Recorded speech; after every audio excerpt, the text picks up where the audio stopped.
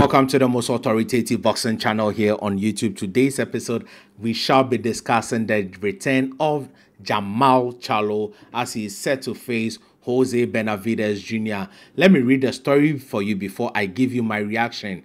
BBC today announced that Jarmall Charlo takes on Jose Benavidez in a middleweight non-title contest scheduled for 10 rounds in chief support fight on Saturday, November 25th at the Michelob Ultra Arena in Las Vegas, Nevada. Charlo Benavidez will fight on the David Benavidez versus Dimitri Andrade Showtime pay-per-view. This is one of the three outstanding undercard fights for this event, and the fans will really get their money's worth. This is Jose Benavidez's big chance to try and pull off the biggest win of his career against Jarmall Charlo, who at one time was considered a future star until a combination of injuries and personal problems and inactivity derailed his career. So that is it. Let me give you my reaction, but before then, please remember to subscribe to the channel, press the bell icon besides the subscribe button, express your views in the comment section, and share this particular video with friends and family. Thank you. Now, the saddened part of this particular article is that Jarmall Charlo is keeping the middleweight hostage. He is a WBC champion, and everybody below him is wanting to become champion of the world, and for 2 years Jarmall Charlo has not defended his title, and the WBC have not stripped him of the title. He is coming back and he is involved in a non-title fight. This is babysitting. This is babysitting or witness protection, I should say. The WBC has overprotected Jarmall Charlo. They have overprotected Jarmall. Because it is very unfair if I keep on paying sanctioning fee and I'm in the top 10, top 15, and I'm not able to get a title chance whilst I keep on paying the title, then what is the use? Why are you not encouraging healthy competition? This goes a long way to kill the sports. We need to see competitive fights.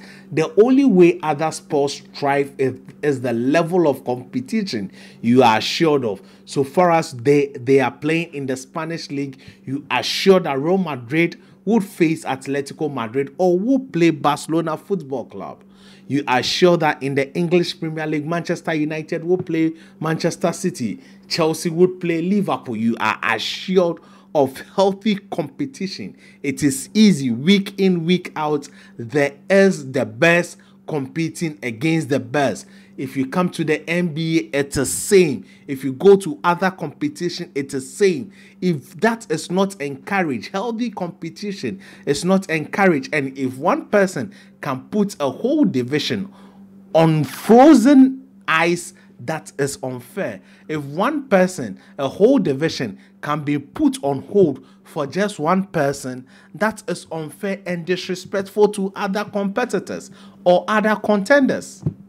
It is unfair. I think everybody deserves an equal chance at the title. They can make Jarmall Charlo a champion in recess, and when he comes back fully, he faces the current champion. That is what should have been done. This is even worse off than Tyson Fury defending his title against Derek Chisora, because Derek Chisora is even active and the title was on the line. In this case, the title is not on the line. So that means if Jarmall Charlo even loses, he still remains champion. That is unfair and that is disrespectful. But boxing, they say, is a business for the wild, wild west. And sometimes they say negativity sells. But negativity does not sell when it comes to administration. When it comes to administration, everybody wants things to be done clean and pure. But when it comes to the boxers itself, the negative news would help sell the fight.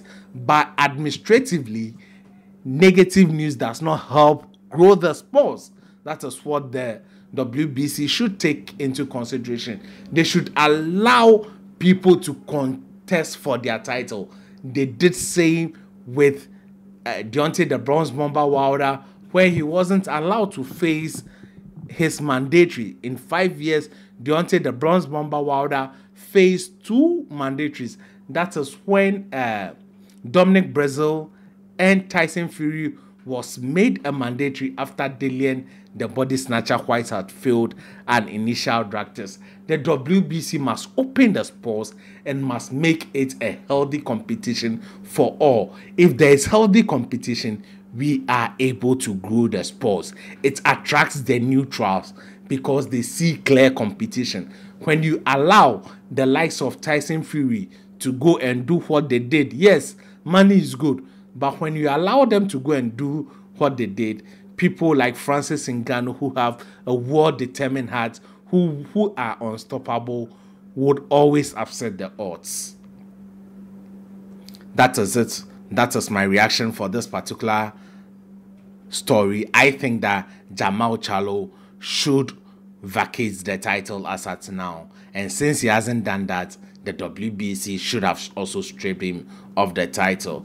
I'm happy he's coming back, but I'm very much unhappy he is not defending his title. This is my take for this particular episode. If you have not subscribed to this channel, please do me a favor to subscribe to Africa's first choice online sports portal.